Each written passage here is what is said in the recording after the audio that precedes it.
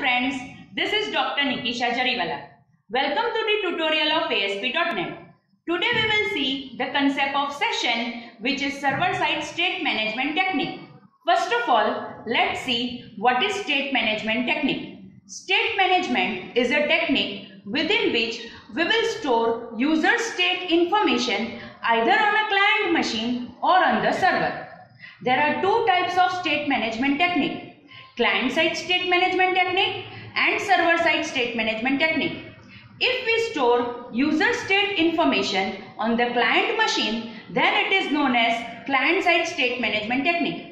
And if we store user state information on the server machine, then it is known as server-side state management technique.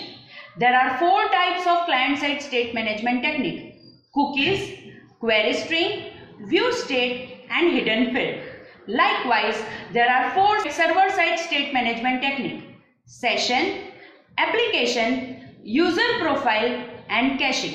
As it is server-side state management technique, the information which is stored within the session is stored on the server machine. In general, we can say that the session is the duration within which the user interacts with our web application. So let's see an example. For the example, I have created two pages, p1.aspx and p2.aspx. On p1.aspx, I will take username and email as an input from the user. After that, I will create the session and then I will navigate the user to p2.aspx page. On p2.aspx page, I will check whether the session is created or not. If the session is created, I will retrieve the values from the session and I will assign the values within the label. If the session is not created, then I will display the message to the user that session is not created. So this is the design of p1.aspx page. On the page, I have placed two text boxes so that I can take input from the user. The ID of first text box is txt uname. The ID of second text box is txt email. And then I have added one button control. The ID of button control is btn send. Now let's see the code.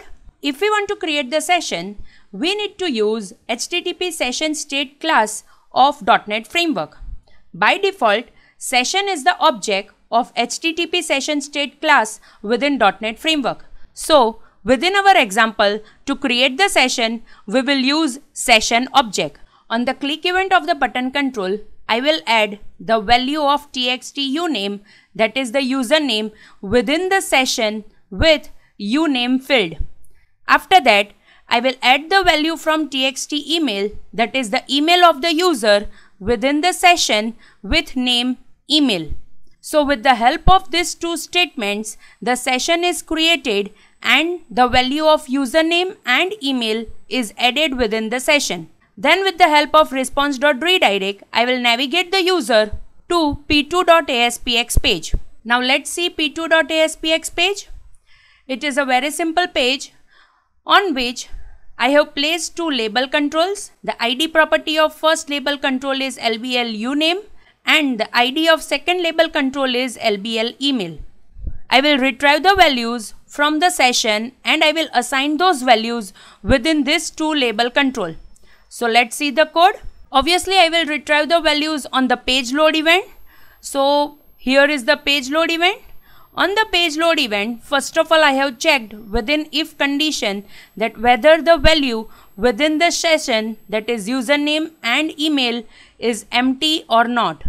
So with the help of this if condition, that is if session uname is not equal to empty and session email not equal to empty, then I have retrieved the values from the session with the help of session parenthesis double quotation, and within double quotation I have written the name, that is uname, and the value that is assigned within this uname is retrieved and it is assigned to lbl uname, which we have placed on the page.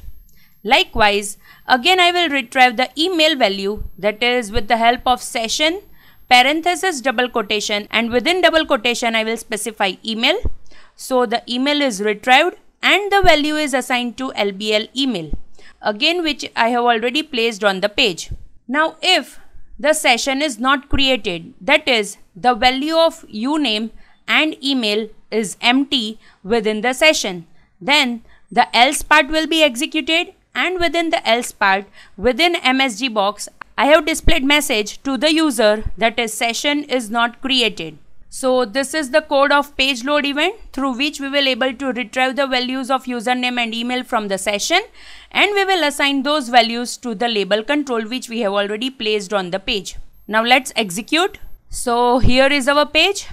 Let's enter username. I will write Nikisha Jariwala, and within email I will specify nikisha@gmail.com, and then I will click on send button.